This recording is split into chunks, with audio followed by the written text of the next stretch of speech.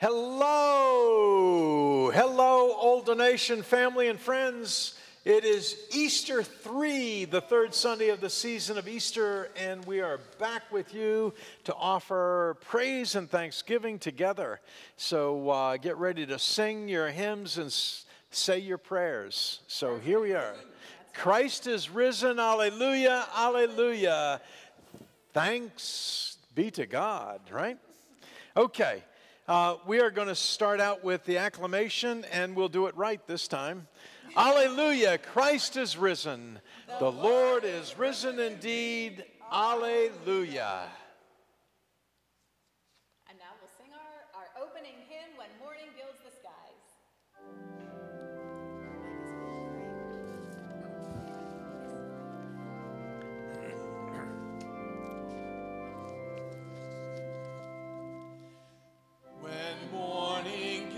The skies, my heart awaking cries, may Jesus Christ be praised.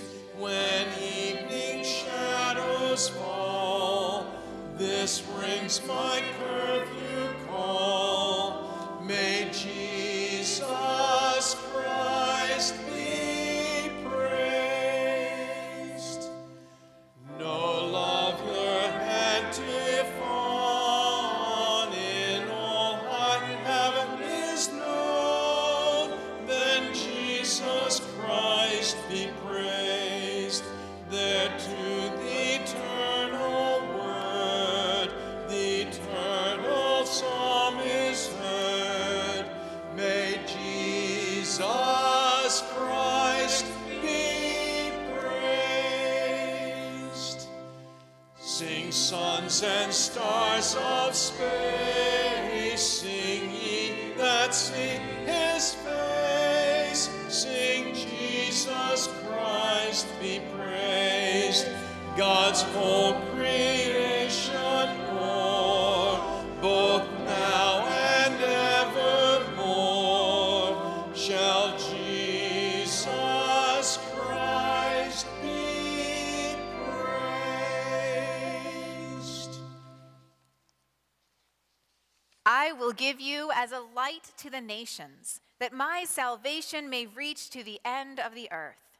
Grace to you and peace from God our Father and from the Lord Jesus Christ. I was glad when they said to me, let us go to the house of the Lord. Lord, open our lips, and our mouths shall proclaim your praise. Glory to the Father, and to the Son, and to the Holy Spirit, as it was in the beginning, is now, and will be forever. Amen. Alleluia. We'll have our first reading from the book of Acts.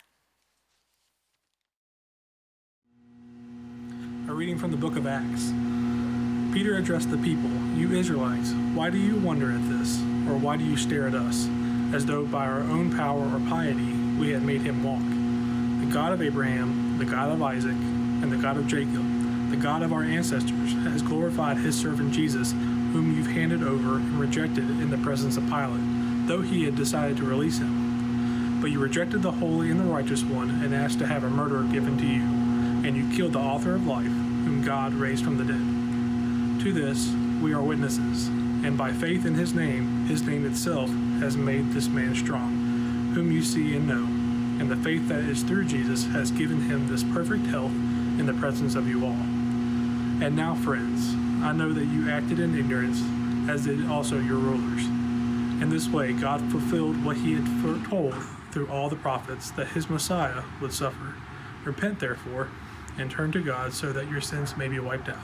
The word of the Lord.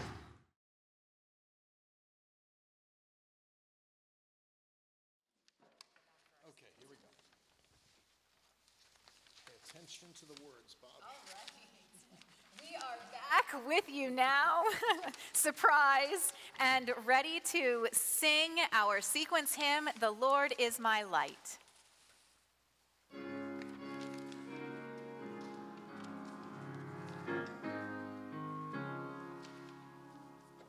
The Lord is my light and my salvation. The Lord is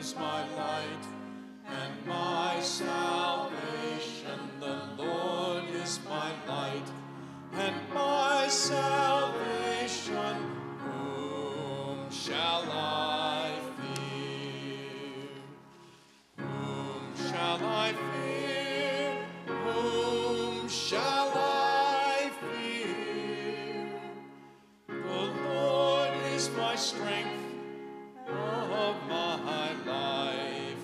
Whom shall I fear?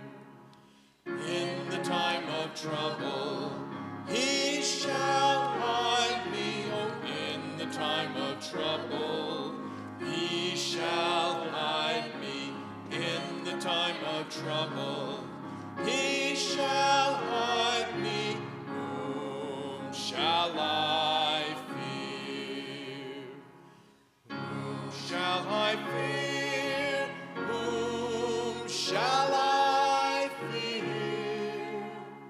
The Lord is my strength of my life. Whom shall I fear? In the time of trouble, he shall hide me. Oh, in the time of trouble, he shall hide me. In the time of trouble, he shall hide me. Whom shall I fear? We'll have our gospel reading. A reading from the Gospel of Luke, chapter 24, verses 36 through 48. Jesus himself stood among the disciples and said to them, "Peace be with you." They were startled and terrified and thought that they were seeing a ghost. He said to them, "Why are you frightened, and why do doubts arise in your hearts? Look at my hands and my feet. See that it is I myself. Touch me and see, for a ghost does not have flesh and bones, as you see that I have." When he had said this, he showed them his hands and his feet. While in their joy they were disbelieving and still wondering, he said to them, "Have you anything to eat?" They gave him a piece of broiled fish, and he took it and ate it in their presence. Then he said to them, "These are my words that I spoke to you while I was still with you, that everything written about me in the law of Moses, the prophets, and the Psalms must be fulfilled." Then he opened their minds to understand the Scriptures, and he said to them, "Thus it is written, that the Messiah is to suffer and to rise from the dead on the third day, and that repentance and forgiveness of sins is to be proclaimed in his name to all nations, beginning from Jerusalem. You are witnesses to these things." The word of the Lord.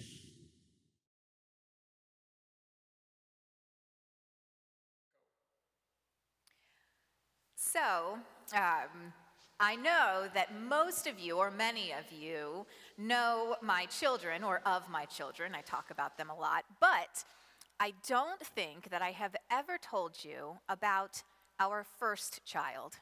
He came to us in 2009, just this tiny black and white ball of fur. Yes, he was our fur baby, and his name was Baloo, and we loved him. He was Ben, my husband's, and my pride and joy and everything to us. And then as our family grew, he remained a part of our family and our lives. And we lost him a year and a half ago and have since gotten two more beautiful little puppies who we've had for a year now, but still we'll remember Baloo and talk about him and miss him. And the other night, just maybe on Tuesday night this week, the night before I was going to actually write my sermon for you, not just think about it, but write it, I had this really weird dream. And so in my dream, Ben and I were in our house, hanging out, playing a game or doing something, and Ben looks up into the corner of the room and said, "What is that?" And I looked and I was like, "Oh, it's just a little bit of fluff." I don't know if your house looks anything like my house does, but often those little bits of fluff can gather in corners of rooms and go unnoticed for some time. This was maybe larger than normal, but it was kind of like this fluffy thing up there. And so I said, don't worry about it. And we kept going on, and he just kept looking at it. And he said, no, really, what is that? And so he took a chair and stood on the chair, and we both went over and we looked. And the closer we looked, the bigger and more like real the fluff got, and it started to take some shape. And so Ben reached up and started to touch it, and it got even more shape and texture and more solid. And I was touching it too and realized this is Baloo. And this little ball of fluff turned into our dog, but still not completely our dog. And it was so strange. And we're holding this thing, and we put him down, and he goes and runs over to the food bowl where our other two live dogs are eating dinner, and starts eating and becomes a full dog. Like he's our dog here again. So I woke up from this dream and thought, well, that was kind of strange. I should probably tell Ben about that. That was haven't dreamt about Baloo for a while. And then I forgot about it and went about my day. And then on my drive home from visiting someone in the hospital, I said, okay, well, now it's time to write my sermon. So I'm thinking about the scripture, and this dream pops into my head again. And I realized I dreamt the resurrection story. That is exactly what happened to the disciples in the locked room, only it wasn't a dream for them. They're sitting there, and Jesus appears, and they can't really believe it. And he says, see me, see my hands and my feet, look at them. And then he says, touch them, feel them. And then when that still isn't quite enough, he says, okay, feed me. Give me something to eat. And he eats in front of them. And then they believe and they see him. And they know Christ is here. So in our gospel reading, how I have always read it, how many interpret it, is that this process that Jesus goes through is to prove his resurrection. To show the disciples once and for all that everything that he has talked about, that he has told them is going to happen, has happened, and he is here and real among them. I wonder if maybe in addition to seeing it as proof of the resurrection, we also look at it as another continuation or a fulfillment of what Jesus has been doing his entire life. His whole ministry has been about this. What did Jesus do? He saw. He didn't just look by people or wave across the street or maybe say, hey, how's it going on his walk by. He saw people. And then when he saw them, he touched them. He healed them. He spoke with them, interacted with them, got to know them, spent that time. And what's the other thing he did? Feed. He fed people, thousands of people, literally, with fish and bread, but also he nourished their souls. Jesus fed constantly. And in that feeding came the realization of who he was, of who God was and is.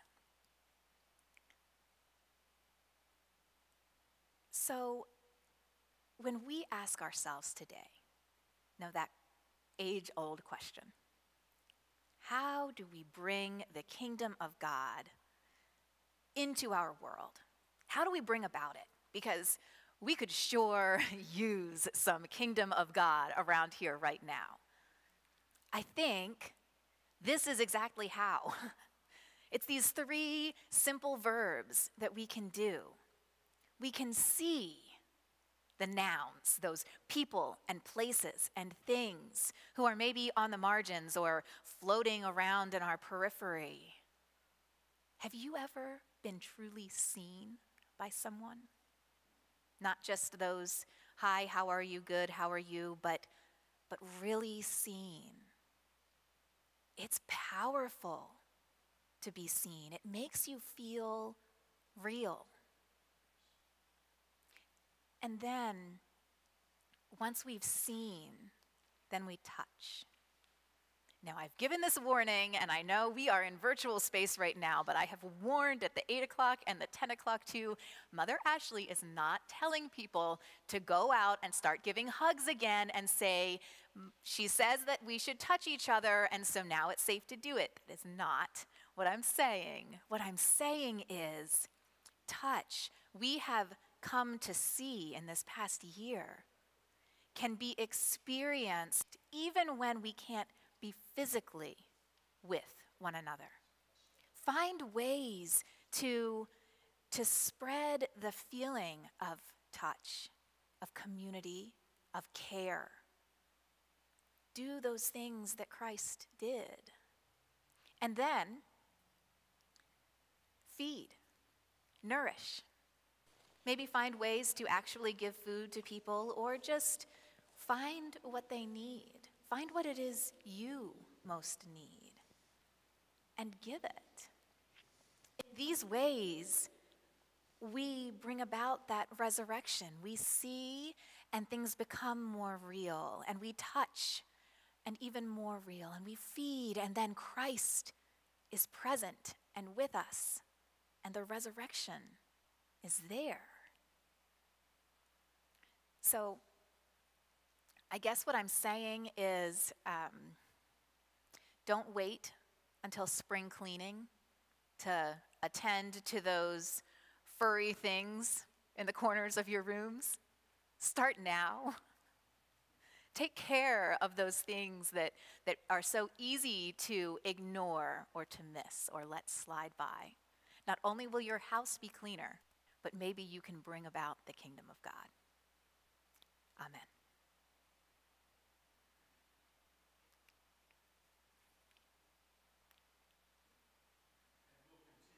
Prayers. The Lord be with you. And also with you. Let us pray together. Our Father, who art in heaven, hallowed be thy name. Thy kingdom come, thy will be done, on earth as it is in heaven. Give us this day our daily bread, and forgive us our trespasses as we forgive those who trespass against us. And lead us not to temptation, but deliver us from evil. For thine is the kingdom and the power and the glory forever and ever. Amen. Save your people, Lord, and bless your inheritance. Govern and uphold them now and always. Day by day we bless you. We praise your name forever. Lord, keep us from all sin today. Have mercy on us, Lord, have mercy. Lord, show us your love and mercy. For we put our trust in you. And you, Lord, is our hope. And we shall never hope in vain. O God, whose blessed Son made himself known to his disciples in the breaking of bread, open the eyes of our faith, that we may behold him in all his redeeming work, who lives and reigns with you in the unity of the Holy Spirit, one God, now and forever. Amen. O God, the King eternal, whose light divides the day from the night and turns the shadow of death into the morning, drive far from us all wrong desires. Incline our hearts to keep your law, and guide our feet into the way of peace, that having done your will with cheerfulness through the day, we may, when night comes, rejoice to give you thanks through Jesus Christ our Lord. Amen. Amen. Lord Jesus Christ, you stretched out your arms of love on the hard wood of the cross, that everyone might come within the reach of your saving embrace. So clothe us in your Spirit, that we, reaching forth our hands in love, may bring those who do not know you to the knowledge and love of you, for the honor of your name. Amen. And we invite your intercessions and thanksgivings at this time silently, aloud, or typing them into Facebook, where the community can join with you. And this morning, for our prayers, we ask your intercession for the family of Holly Brooks, a neighbor of Diane Shaver, who died last night. We ask God's blessing on Holly and his life from here on in, and for his family, the consolation of the Holy Spirit. For Betty Wills, who had a heart problem last night, and John had to bring her to the emergency room. For Harry, for Richard Hudson, for Nancy Guarneri, who is in Beach General with a hiatal hernia, and we pray for her healing and return home. Aubrey Swinson, Joe Gallup, Margaret and Jesse Britton, Kevin Campbell, Genevieve Nelson, who remains in Lee Hospital, but we hear is making some progress, and we pray for a full and quick recovery and return home. Kurt, Yvette Gormley, Pat Benton, Sid Kilgore, Patricia Cook, Shannon Briotti, Dean Rogers, Emily McInnes, Kim, Sarah Hill, Ruth Rudolph, Rick and Robert Williamson, Mike Donovan, Cindy Bixby, Carvel Taylor, Jessica Williamson, Stan Hopkins, Hope Matthews, Brian and Heather Hang Hunt and their child to come, Meredith Guzman, Julius Ventura, Howard Hanchy, Amy, Pam Campbell, Ruth Ann, Donna, Frank, Kelly, Gabe, and Gio, Alan and Carol Ormond. For God's vision of a beloved community to become our vision for this nation and world, especially for an end to violence in our nation, especially for gun violence that seems to be in an epidemic state right now. We pray for peace in this whole world, for deployed personnel everywhere, for all in medical and emergency and police forces. We pray for scientists working on solutions for COVID-19 and for the distribution of vaccines. And we have some birthdays, I think. We do. We wish a very happy birthday to Laura Alt and a happy anniversary to Joanne and Sid Kilgore.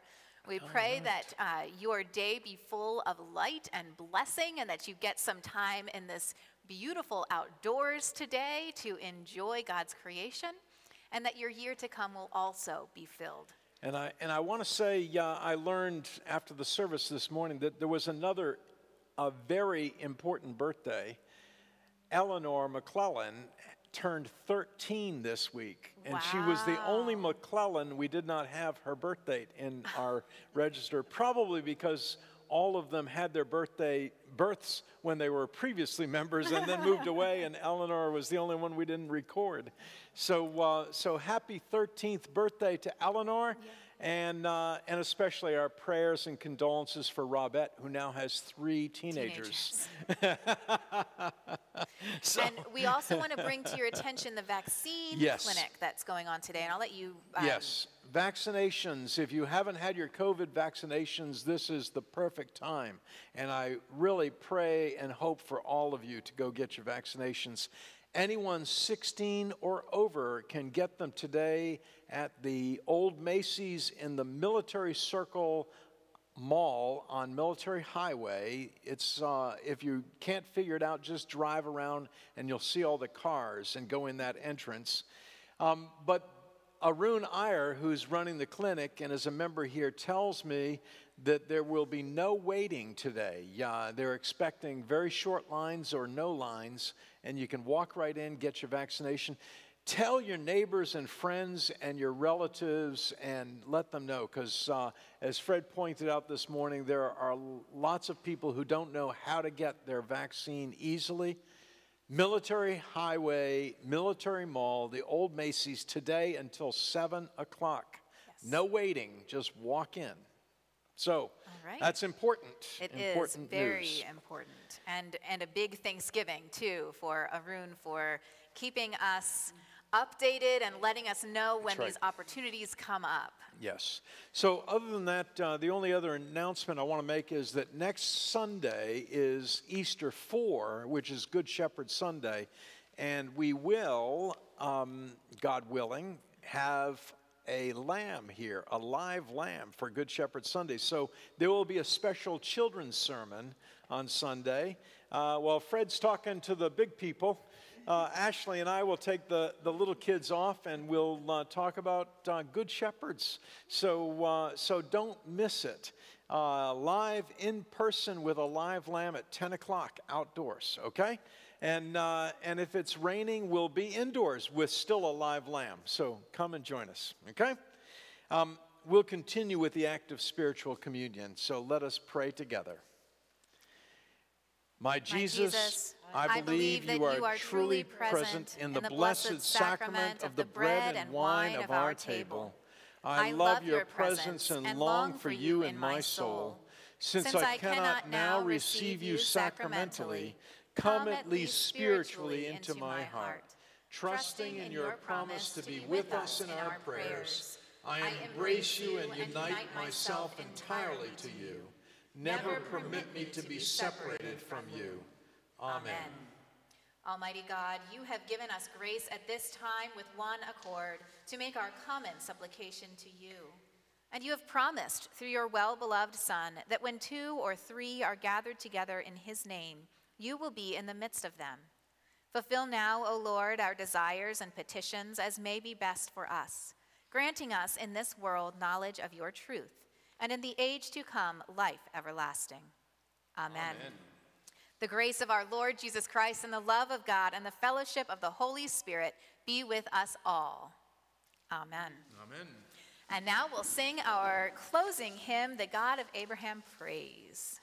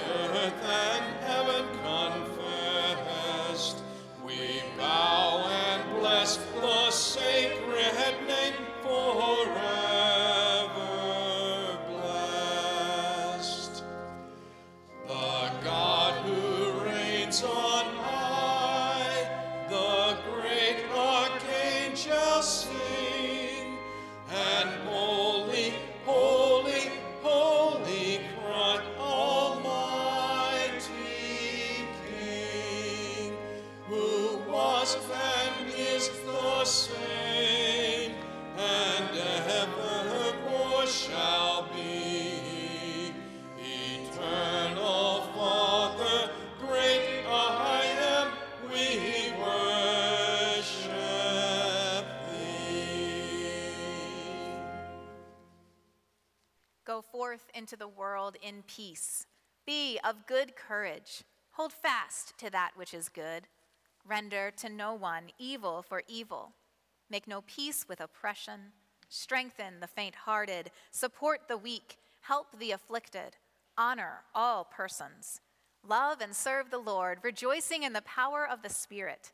And the blessing of God Almighty, Father, Son, and Holy Spirit be upon you and remain with you, now and always. Amen. Amen. Let us go forth in the name of Christ. Alleluia, alleluia. Thanks be to God. Alleluia, alleluia. See you next week.